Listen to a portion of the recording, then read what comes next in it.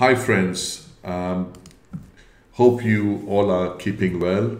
The purpose of my doing this video and streaming online is because next week as church we are going to have a week of fasting and prayer. A week of fasting and prayer. And so it is important to know why do we need to fast, how we need to fast, what are the importance of fasting, and also what does the Bible says about fasting. We hear about different days, 21 days, 3 days, 1 days, 40 days of fasting. So what does that all mean? And that's my purpose today, to share with you the importance of fasting. If you read the Gospels, Jesus, he said, when you fast, so he never said, if you fast, but he always said, when you fast. So in other words, it was not an option, but Jesus was encouraging his disciples to fast. And that's why he said, when you fast, and he did not say if you fast. So here we go. We know that it is so vital, it is so important that time and again we should fast. I understand that many times there are people who for medical reasons they cannot fast or abstain from food. And that's understandable, but you can fast in different ways. Maybe you can just do a vegetarian fast or skip all the meat, or maybe you can do what I call it Daniel's fast. Then you can just maybe skip the breakfast or skip lunch and have breakfast and dinner, or maybe skip the dinner, or maybe you can abstain from certain things that you are so attached to,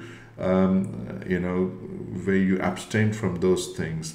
Basically, the purpose of fasting is to seek God, where you say no to your fleshly desires, saying no to that you crave for so much, and you say yes to God. And, God is pleased with that. And one thing I know, fasting does change your life. There is power in fasting. It is very effective when we fast. There are 5 things we must ask before we fast, as you can see on the screen. The first one is it God-led or God-ordained? Are you fasting because God has led you into it? Or are you fasting because you want to lose weight? Many times I come across people where they say they're fasting because they want to lose weight. Biblically, that's not the real purpose you should be fasting for. You can do all those dieting to lose weight, but when it comes to fasting, you need to seek God, ask God, and God has to lead you into that. And second, purpose. What are your motives? Why are you fasting? Later we will see the different reasons why people fasted in the Bible, and we'll go through that. So we should know the motives of why we are fasting. For example, as for church, New Life Church, next week when we are fasting for different reasons. First is for the church. We are fasting that God will lead us, guide us into, next phase of our church life and what God would like to do in and through us. Praise God for all the things that God is doing amongst us. But let us not be satisfied with where we are. Let us be more hungry for God. Let us, ask God for more and to do things more. And we are fasting also for our community around us. The day and age that we are living in is not easy. It's tough. It's going to be tougher.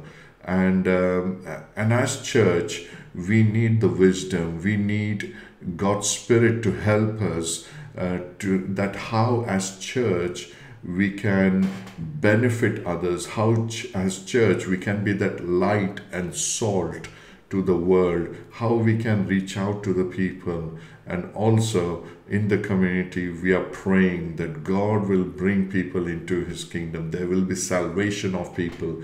People will be delivered. People will be healed. Signs, wonders, miracles will follow.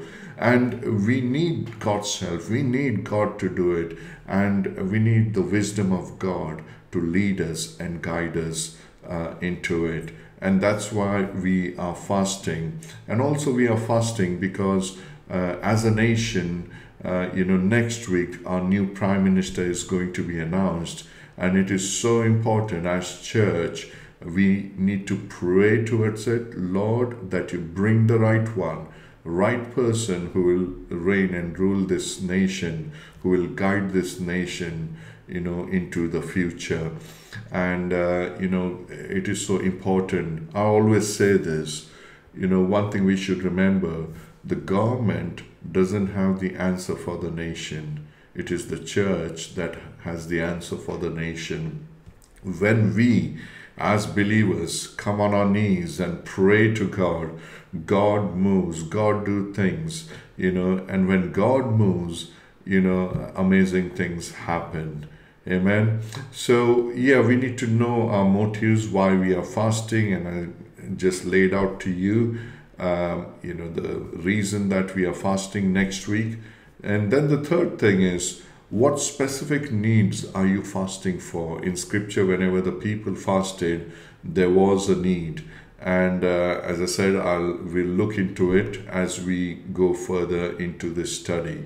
The fourth reason, what results are you looking for? Every fast has a result. As I said earlier, fasting, I believe, is powerful. When you do fasting, first of all, it changes you.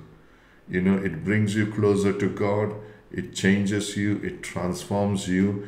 And we also see the results of fasting, the reason that we are praying for. Amen. God moves, when we pray, and also especially when we fast. So let's look into it. First, are you determined to minister to the Lord while fasting? That is the key. Okay? If you're fasting and if you're not praying or spending some time in prayer, seeking God, I don't think there's any point of fasting. The first thing you should know that when you're fasting, you need to seek God. You need to minister to God. In book of Acts chapter 13 verse 2 says, when they were selecting people, appointing people to do various things within the church to help in the distribution and other activities, it says, as they ministered to the Lord, see the scripture here, as they ministered to the Lord and fasted, the Holy Ghost said, separate me, Barnabas and Saul. So they ministered to the Lord and fasted. Then in Zechariah chapter 7 verse 5 to 6, it says, when you held fasting, days of fasting every 5th and 7th month, all these 70 years were you doing it for me. And when you held feasts, was that for me? Hardly you're interested in religion, I'm interested in people. So God was saying, that when you were fasting, were you doing it for me? Were you seeking me? Were you coming to me in prayer and worship? And then we see there are different kinds of fasting. The Bible mentions there's 3 days of fasting, which was a fasting which was done for crisis. We read in book of Esther chapter 4 verse 16. As you know the story, the king had given the decree that all the Jews should be killed in his kingdom. And Esther, who was the queen, she wants to go into the presence of the king while she was not designated at that time to go. but she wanted to take that risk and approach the king and to, change that decree that the Jews should not be killed. It was a risky step that Esther was taking. And that's what she said, that go and gather together all the Jews of Susa and fast for me. Do not eat or drink for 3 days, night or day. My maids and I will do the same. And then, though it is against the law, I will go in to see the king. If I must die, I must die. So we see here that Esther, she pronounces fast among all the Jewish community, and she herself and her maidservants, they all fast for 3 days, day and night. They do not eat or drink, and as a result, God does wonders. The decree is changed, the enemy is destroyed. So you see here the powerful result of this 3 days of fasting. Then again we read in book of Daniel, it speaks about 21 days of partial fast for revelation. So Daniel, he was doing this partial fast. He, as it says, he ate no pleasant bread, neither came flesh nor wine in his mouth, and so it says he fasted for 3 full weeks, that is 21 days, and he did not eat pleasant bread or flesh and wine, and then in Daniel chapter 9 verse 3, and I set my face unto the Lord God to seek by prayer and supplications with fasting and sackcloth and ashes. So Daniel gave a lot of importance to fasting, and as a result he sees that the angel of God comes to him and brings the revelation to him. And we see here again a powerful example when Daniel, he fasts for 21 days. Then there is another fast of 1 day where people fasted for consecration and re-examination. And this was God who told them to do this. In Leviticus chapter 23 verse 27 to 29, God said to Moses, the 10th day of the 7th month, in the day of atonement, hold a sacred assembly, fast, and offer a fire gift to God. Don't work on that day, because it is a day of atonement, to make atonement for you before your God. Anyone who doesn't fast on that day must be cut off from his people. So God said to Moses, he asked them to fast, hold a 1 day fast, basically to consecrate themselves, to examine themselves. And I believe it is a good thing as believers, time and again, where, like I do, for example, once in a week, 1 day in a week, I fast. Me and my wife, we fast and we pray. And, it is a good habit, and it really helps you spiritually to be more closer to God, to consecrate yourself, and also to examine yourself where you are spiritually, what's going on in your life, to come before God. And Spirit searches all things. He shows you all things. And the best way to do, I recommend, even as the scripture says, to fast for a day. So there is that 1 day of fasting which was done for consecration and re-examination. And there was again 1 day fast for providence and deliverance. Ezra, book of Ezra chapter 8 verse 23.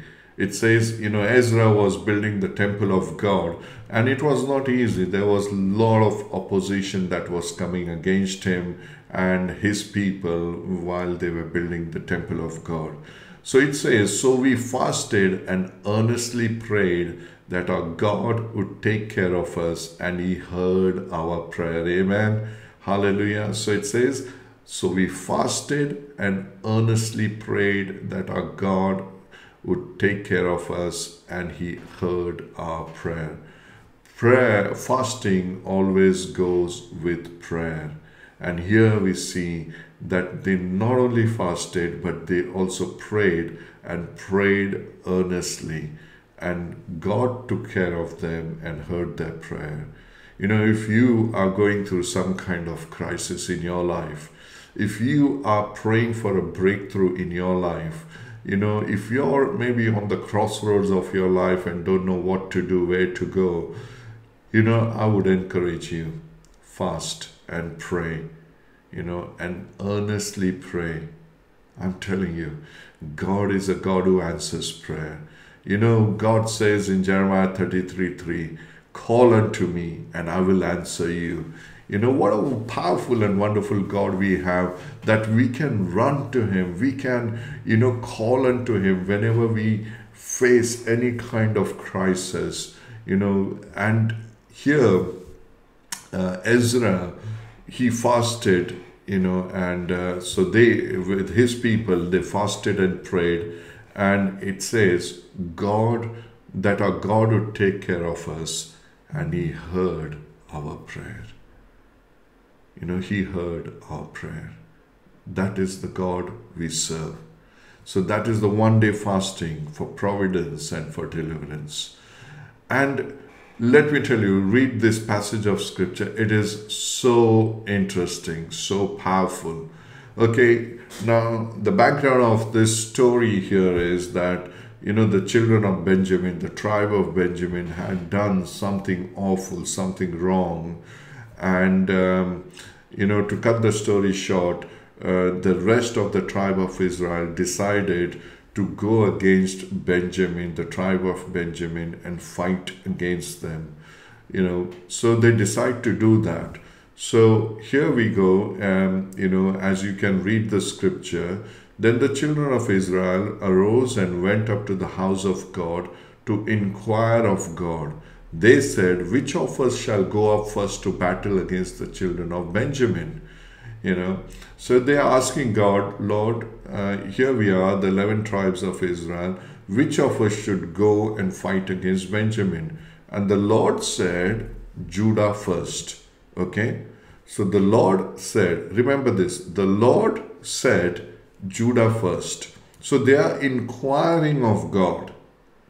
Okay, it's not that they just decided one day, okay, let's go tomorrow to fight against Benjamin, and we don't need to inquire of God. They inquired of God, and God said Judah first, but the result was not pleasant.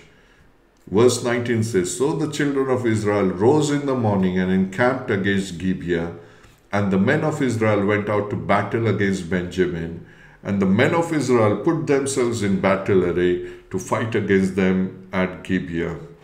Then the children of Benjamin came out of Gibeah, and on that day cut down to the ground 22,000 men of the Israelites. Can you imagine this? 22,000 men of the Israelites were killed. What wrong they had done? They had asked the Lord, they had inquired of the Lord, and God said to them, when they asked God, who should go first? And God said, Judah first. So they were just obeying God. They were doing the right thing by inquiring of God, but they got defeated. 22,000 men of the Israelites were killed that day. Verse 22 says, and the people, that is the men of Israel, encouraged themselves and again formed the battle line at the place where they had put themselves in array on the first day. Then the children of Israel went up and wept before the Lord. Now you see here, they wept before the Lord until evening, and asked counsel of the Lord, saying, shall I again draw near for battle against the children of my brother Benjamin? And Lord said, go up against him. So again, God is giving them They are asking God, they're inquiring of God, they're praying to God, and God is saying, yeah, go and fight. But what happens? Verse 24. So the children of Israel approached the children of Benjamin on the second day, and Benjamin went out against them from Gibeah on the second day, and cut down to the ground 18,000 more of the children of Israel. All these drew the sword. Wow. Second time they failed. Second time they got battered and killed. 18,000 men of children of Israel were killed. What wrong they had done? They had inquired of the Lord. God said to them, go and fight, but they got defeated. Let us read verse 26. This is where it gets interesting. It says, then all the children of Israel, that is all the people, went up and came to the house of God and wept. Again they cried out to God and wept. But here we go. It was not just they cried out unto God and wept, but it says they sat before the Lord and fasted that day until evening. Again, I'll say this. They sat before the Lord and fasted that day until evening. And they offered burnt offerings and peace offerings before the Lord. Verse 27. So the children of Israel inquired of the Lord. The ark of the covenant was there in those days. And Phinehas the son of Eleazar, the son of Aaron, stood before it in those days, saying, shall I yet go out to battle against the children of my brother Benjamin, or shall I cease? Now hear what God is saying. First, 2 times they inquired of God. What did God say? First time they asked, who should go first? God said Judah first. Second time they asked, should we go against the children of Benjamin? And God said, yes, go against them. But remember, God did not say to them whether they are going to win the battle or not, whether God is going to deliver them or not. God simply said, yes, go out to fight against them. Now here, verse 35. The Lord defeated Benjamin before Israel. Wow. And the children of Israel destroyed that day 25,100 Benjamites. All these drew the sword. And the Lord said, go up, for tomorrow I will deliver them into your hand. I will deliver them into your hand. First 2 times God did not say to them, he will deliver them into their hand. Third time he said, I will deliver them into your hand. And that's what happened. They defeated the children of Benjamin. They fought and they won the battle. What changed? What changed? First 2 times they prayed, they asked, but they got defeated. But third time, the scripture says in verse 26, they sat before the Lord and fasted that day until evening. They fasted. They fasted, they prayed, they offered sacrifices, and God gave them the victory. The reason I'm sharing this story to you is this. There is power when we fast and we pray. There is power when we fast and we pray, and we will see the results. In 1 Kings chapter 21, verse 27 to 29, so it was when Ahab heard those words that he tore his clothes and put sackcloth on his body, and fasted, and lay in sackcloth and went about mourning. And the word of the Lord came to Elijah the Tishbite, saying, see how Ahab has humbled himself before me. Because he has humbled himself before me, I will not bring the calamity in his days. I will not bring the calamity in his days. So he fasted and he prayed, and Bible always connects with fasting as humbling before God. And as we know, as we humble before the Lord, the scripture says he will lift you up. And Psalm 35 verse 13, again it says, I humbled myself with fasting. So when you're fasting, you're humbling before God. Because many times it happens, we can have those pride and ego in our life. And sometimes even we don't realize we have those ego and pride. And if someone says something, do something, it hurts our ego, hurts our pride. And sometimes we can take glory to ourselves for what we have achieved in life and what we have done, and we forget that it is God who has worked in us. It is God who has blessed us. It is God who has done the miracles, and we forget all those things, and pride comes. That's what happened to Satan, who was Lucifer. Pride came into his heart and he was thrown out from the presence of God. And pride is a dangerous thing. Pride is one of the awful sin a person can have. And that's why it is so important to humble ourselves, before God. And the scripture says, I humbled myself with fasting. Because when you fast, you come before God, and you consecrate and you examine yourself, and God shows you the areas which are not right before him. So amen. So humble yourself. We humble ourselves with fasting.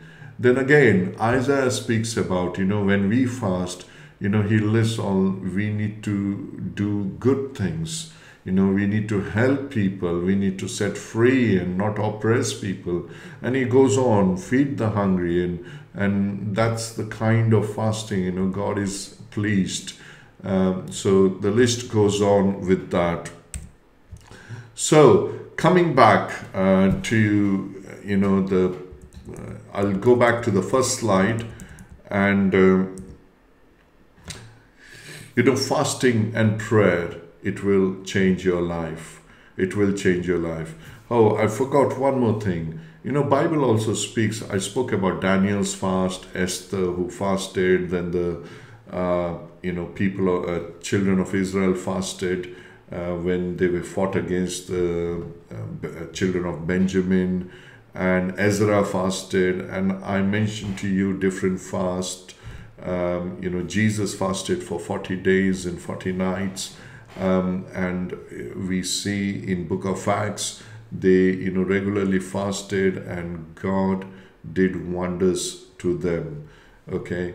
And then also the Bible speaks about Ezekiel in Ezekiel chapter 4, where God asks Ezekiel to fast. It is like a partial fast, but that fast was to bring a message to the people of Israel, where he asked Ezekiel for 390 days just to fast with wheat, barley, lentils, and then he gives him the measurement also, 12 shekels. In today's days, it is 280 grams of that food he should be eating every day. So God asked him to do that for 390 days to bring the message to the people of Israel. So there are other various fasts that Bible speaks about. But the most important thing which I want to share to you is this. There is power when we do the fasting. And fasting always goes with prayer. Okay. So next week we are going to have this time of fasting and prayer as church, which we want to keep like a regular thing, maybe once in a year or twice in a year, to pray. I will encourage you, if you are able to fast, please do it. And we are going to have from Monday to Friday, every evening, 7:30 p.m. in the church. We are going to come together, we'll worship God, and we'll pray, for different things, different needs. So I would encourage, church, if every one of you can come there, the more the better, more the powerful. So I'll encourage you, whatever you're doing, cancel your appointments, be there, make an effort. I'm telling you, many times when we do that, fasting and prayer, and we have, the evil one will always try to keep you away from these events, from doing it and to pray. But you are more than conquerors and overcomers, okay? Don't give any foothold to the evil one. Come, let's pray together, and we will see great things happening, because there is power in fasting and prayer. So I hope this short teaching has helped you. So may the good Lord bless you. If you need more information on this, please do contact me. I'll be happy to talk to you. So God bless you and take care, and I hope to see you next week for the prayer and fasting. God bless. Amen.